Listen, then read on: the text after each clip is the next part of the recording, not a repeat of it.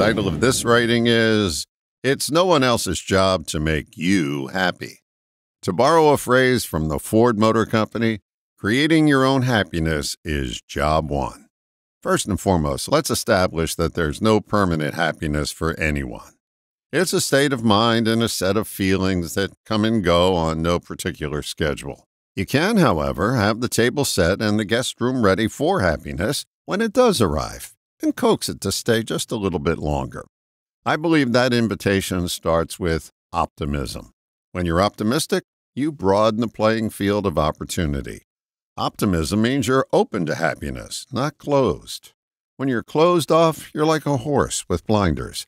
You have limited vision. The attitude of optimism removes all our cultural blinders and reveals vistas. Lucky people have an attitude of luck.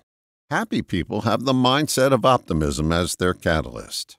If you're waiting for someone else to make you happy, I will quote my sainted mother again. Don't be waiting with your hand on your ass. People have all they can do to create their own happiness. To add yours to their to-do list is a back-breaking burden that will never succeed. To create your own happiness, begin with the premise that it's available to you. That's being optimistic. To keep it around as long as possible, be grateful for its presence. Gratitude extends the life of anything worthwhile.